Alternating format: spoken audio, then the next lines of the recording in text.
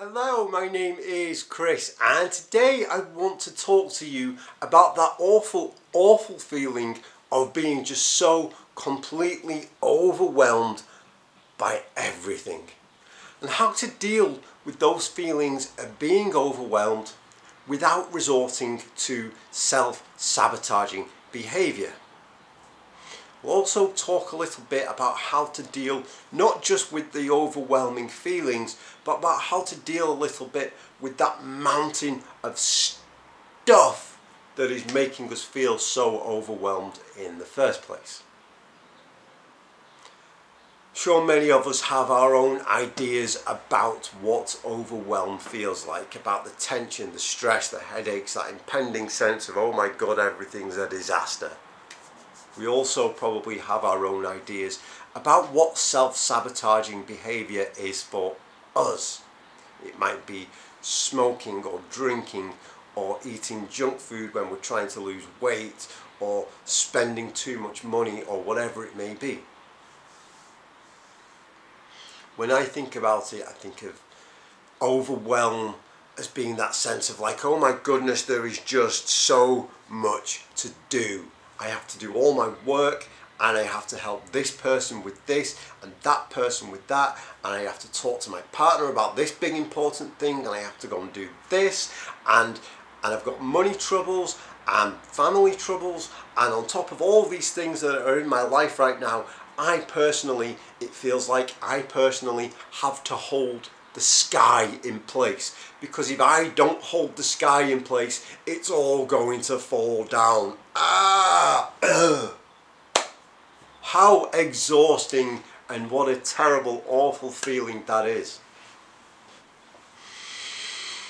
Feels so bad that many of us resort to self-sabotaging behaviours. Like I say, it might be that we've quit smoking, so we self-sabotage by smoking, or we're trying to improve our health, so we eat junk food, or we get blind drunk and ruin our sobriety, whatever it might be. I know I faced this feeling exactly last week. I've shared in other videos, I've gone back to school, I'm retraining to become a qualified counsellor. And we have these assignments to do that are quite big and quite full on. And I'm sat there and I'm trying to figure out how to start my assignments. And it's like I've got to do this and earn a living and go grocery shopping and all this stuff. And oh my goodness, I can't do it.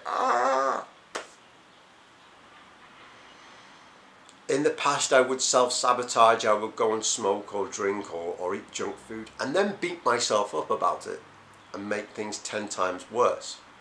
That negative voice that goes, oh gosh, now you've smoked, now you've ate all the ice cream in the world, and now you're just fat and you're a loser, and all this negative self-talk comes in that just makes the situation worse. That's what normally happens. Last week, when I had these feelings of overwhelm, I decided I was going to do things differently. I was going to deal with this overwhelming feeling without self-sabotaging. And what I'm about to share with you today is how I did that. The first thing that we can do to deal with these feelings of overwhelm is simply to acknowledge and accept them. There's that famous cartoon on the internet of the little dog, and his whole house is burning down, and he's just sat there at his table like, this is fine, and his whole house is burning down. When we are overwhelmed, especially when we have got deadlines or stuff that we have to get done, that has to be dealt with, we can lie to ourselves as well as other people that this is fine. We say, don't worry, it's okay, I can cope with this. I'm strong enough, I'm capable enough, I can cope with this. And we ignore the fact that, deep down we're really stressed, we're really anxious, we may be losing sleep or not eating properly. But this is fine.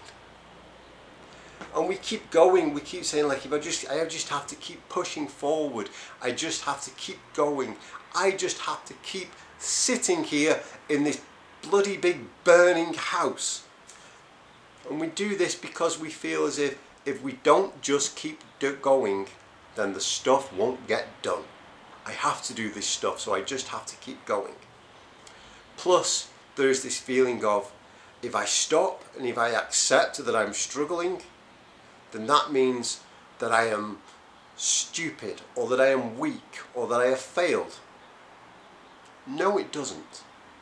When we accept that we are overwhelmed, it means that we are actually strong enough and smart enough to acknowledge that simply the method that we are trying isn't working, and that we can then go and try another method.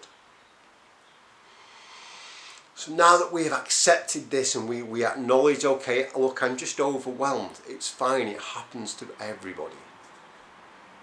We stop what we are doing and we take ourselves out of that stressful place that we are in. If we are in a burning building, we can't extinguish the fire from inside the building. We need to go outside, because if we are inside, the smoke is going to choke us, the flames are going to engulf us, we're going to get burned and badly damaged. So we need to come out of that stressful situation. Just stop. Just, if you're at your desk, walk away. If you're in the kitchen, walk away. Wherever you are, stop and leave that space, and take care first and foremost of how you are feeling physically. Don't know if you've ever done this. I know I certainly have. It's like, oh my goodness, I've got so much to do that the only way I'm going to get the energy to get through it is to drink all the coffee in the entire world. There are people lining up at Starbucks who are mad at me because they're like, oh my goodness, Chris drank all our coffee, and I'm like, I've got to get this stuff done, need the coffee. It's terrible, right? And then we drink all the coffee, and then a few hours later we're sat there going, oh my god, I'm really anxious and I don't know why I'm anxious. Because we just got off our heads on coffee. So if that's the case, okay, maybe I need to lay off the caffeine for a little while. Maybe I need to ask myself some important questions about how I'm physically feeling. Do I need to eat something? Do I need to go and take a nap? And if I do, then unapologetically and unashamedly go and take that nap, and I'll feel better when I wake up. Trust me, the stuff that is causing me to be overwhelmed, it'll still be there in an hour's time if I go and lie down, right? When I had this moment last week when the college assignments just got too much for me and just got overwhelmed, I stopped and I just left them there, and I walked away and I went and had a shower. I cleansed all that stress off me, just feel better. I had something to eat, and then I got on my mountain bike and I just went outside. Not to go anywhere, just to be outside. I can't stress to you how much of a difference being outside has made to my mental health. I've shared before about my problems with depression and anxiety and things like that. And I find that the one thing that helps me is, more than anything, is fresh air and daylight. So if you are feeling particularly overly anxious right now, please, for me, go and spend more time outside.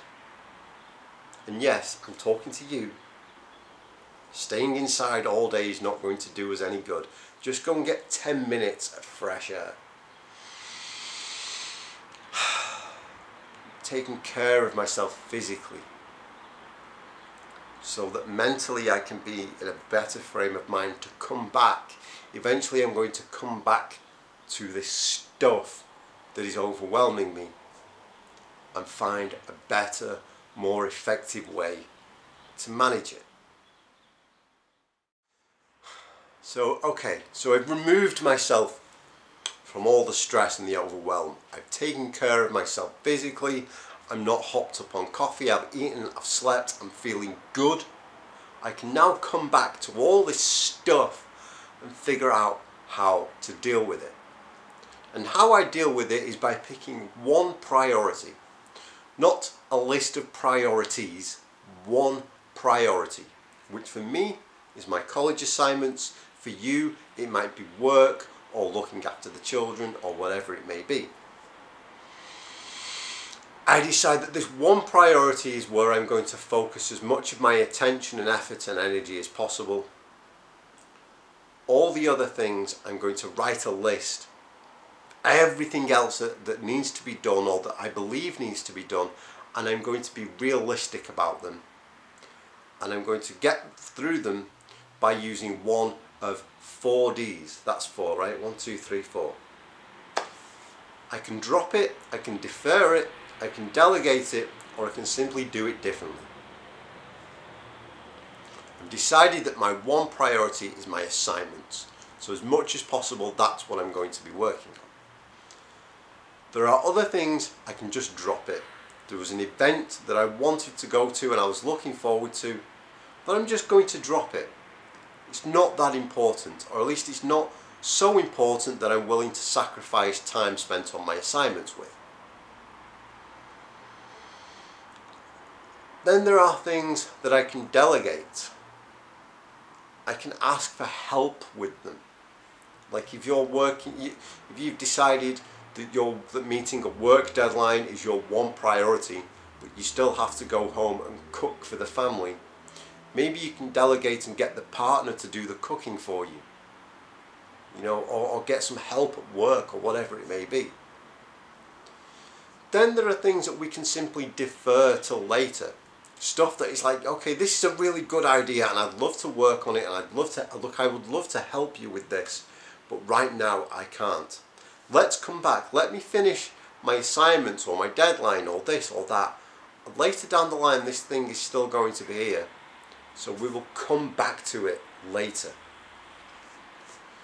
Then there are things that I can do differently. I can say my assignments are my priority right now, but my health is still very important to me. I still have to take care of me physically. But I can do that differently. Like since these assignments started and stuff, I haven't been to the gym at all. I used to love going to the gym and I haven't been for a while now. Because going to the gym takes 3 or 4 hours out of my day. I have to physically, get myself ready, travel to the gym, do my workout, get changed, have a shower, travel home again. That's 3 or 4 hours, right? Whereas I can do a 40-minute workout at home instead. I may not have all the state-of-the-art equipment that I have at the gym. I may not even get as good a workout at home as I would at the gym. But that workout will at least be good enough. And that brings me to my next point of letting good enough be good enough. For those of you who are subscribed to my Patreon, this week's bonus video I'm going to talk a lot more about letting good enough be good enough. You can check that out if you go to chrisscoyles.com/support or patreon.com/chrisscoyles. All the details are there. You will find this bonus video where we are going to talk about letting go of the need for perfection. Because quite often one of the big causes of overwhelm isn't necessarily the amount of stuff, it's these impossible standards we set for ourselves. Like our boss says to us, okay, I want you to make 1,000 pencils by Friday, and we go, oh well, okay, I'll make 2,000 pencils by Wednesday because that's better. So we need to let go of that and just let good enough be good enough.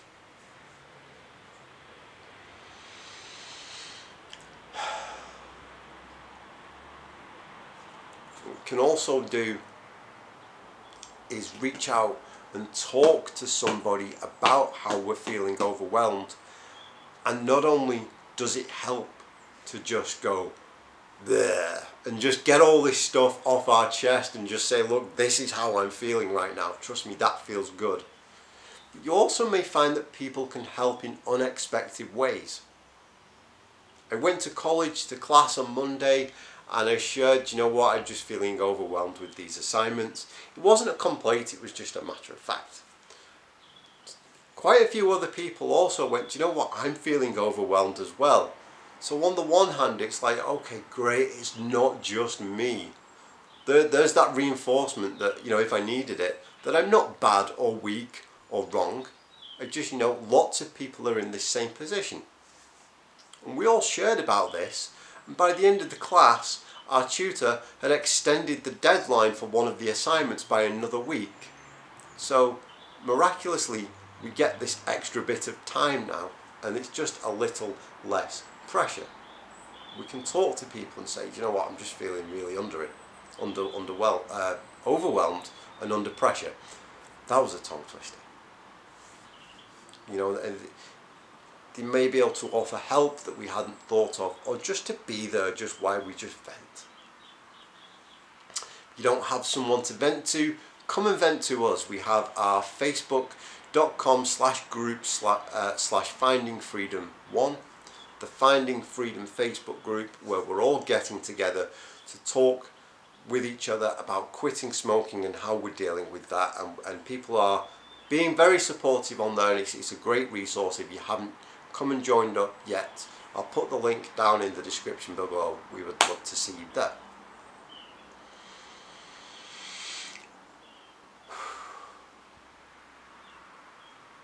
Feeling overwhelmed just with all that, having to say all that stuff, that was quite a lot, right?